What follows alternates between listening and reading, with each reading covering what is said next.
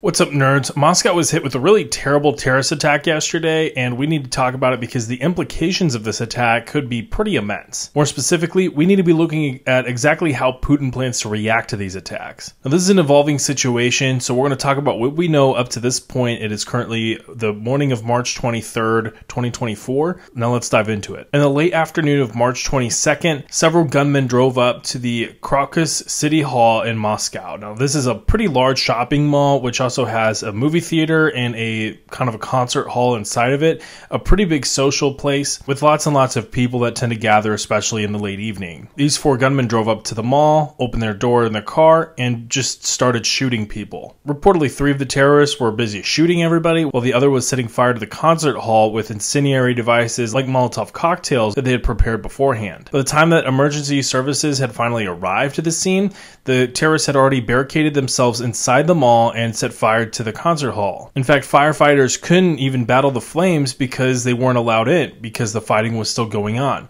And by the time Russian security services arrived and tried to attack the terrorists, they ultimately had to withdraw from the mall because of the dense smoke. When it was all over 150 people had been killed with over 100 wounded, and that figure is likely to continue to rise as people continue to go through the rubble and find people. Needless to say, this is one of the worst terrorist attacks in the city of Moscow's history and in Russian history. However, it gets worse from here because after the attacks, the terrorists were still at large. Nobody knew where they had gone. And by this point, Russian government officials and Russian media had begun blaming Ukraine for these attacks. Of course, some Ukrainian media began blaming the Russian government, saying that it was a false flag. And Ukrainian government officials and US officials all stated that Ukraine had nothing to do with these attacks. Now, finally, ISIS did ultimately claim responsibility, stating that their 4 gunmen had managed to escape and claiming that they were doing this in response to Russian activities in Syria. The following morning, it appears that these terrorists had actually been arrested in the Bryansk region of Russia while attempting to flee. This is where things get a little interesting, but we're going to talk about that here in just a moment. Because the ISIS-affiliated Amaq news agency released additional information about this attack, showing pictures of the attackers. Now, in an address to Russia, Vladimir Putin claimed that the terrorists were able to flee. However, they were attempting to flee to the Ukrainian border where they had prepared an escape route. Now, this was not a direct accusation of the Ukrainian government, but it certainly was implying that the Ukrainian government, or at least the Ukrainian military, had something to do with this. It should also be noted that Bryansk Oblast borders Belarus.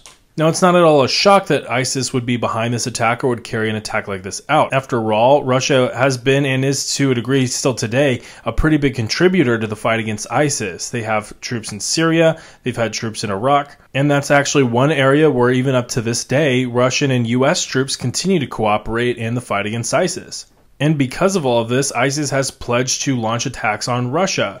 We've seen one foiled attack against a Russian synagogue in Moscow that was foiled earlier this month, and we saw an ISIS attack on the Russian embassy in Kabul back in 2022. The U.S. State Department had also released a warning just a couple weeks ago that U.S. citizens should avoid large public gatherings, to include concerts. Now, of course, this is part of the United States' duty to warn policy, where even with adversaries, they will share intelligence that they have of impending terrorist attacks that could include deaths to civilians. Really as part of a way of warning those governments, hey, this is about to happen, you should try to stop it. And here's what we know. Now, with those 4 terrorists arrested in Bryansk, some videos have begun to be published on these terrorists, including one video of an interrogation of one of those arrested, which includes some questions and answers, and many of those answers show that they had been contacted anonymously on Telegram and offered up to 500,000 rubles in exchange for just procuring a gun and killing people in Moscow. One of the terrorists specifically said that they had been contacted by the assistant of one of the clerics that they had been following. Now, this attack itself is certainly important. I mean, it shows that ISIS is still very much alive and well, and it's able to launch these kinds of attacks.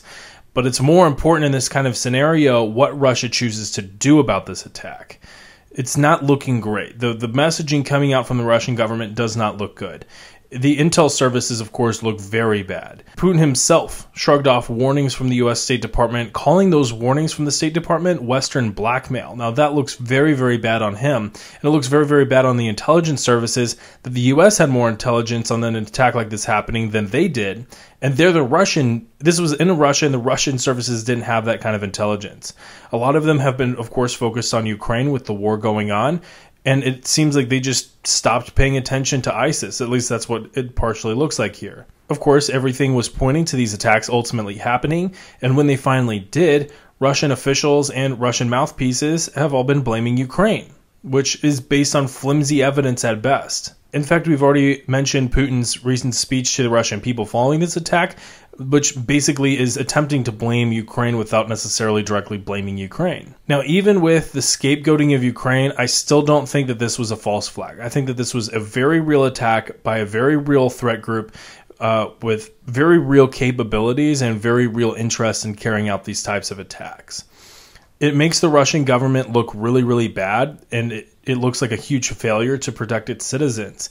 And the war in Ukraine is a very convenient scapegoat. In fact, an attack like this, if narratively used correctly, could allow Putin to continue to expand war powers, launch another round of mobilization, and nationalize certain industries. Further, the scapegoating of Ukraine could allow Putin and other Russian officials to save some face, basically rope Ukraine into this attack, try to achieve some more wartime goals as a result of this, while more or less ignoring the actual threat that ISIS posed to Russia. And because of that, we may see more ISIS attacks on Russia. And Putin and the Russian government may actually attempt to tie those attacks to Ukraine as well. Now, I say all this, but we could also see some kind of Russian response against ISIS, though I'm not quite sure what capacity or capability they have remaining to really go after them in force. I mean, we could see some attacks in Ukraine just to back the narrative that Ukraine had some sort of involvement, but we could also see some special forces raids or airstrikes throughout Central Asia against where ISIS is believed to be operating.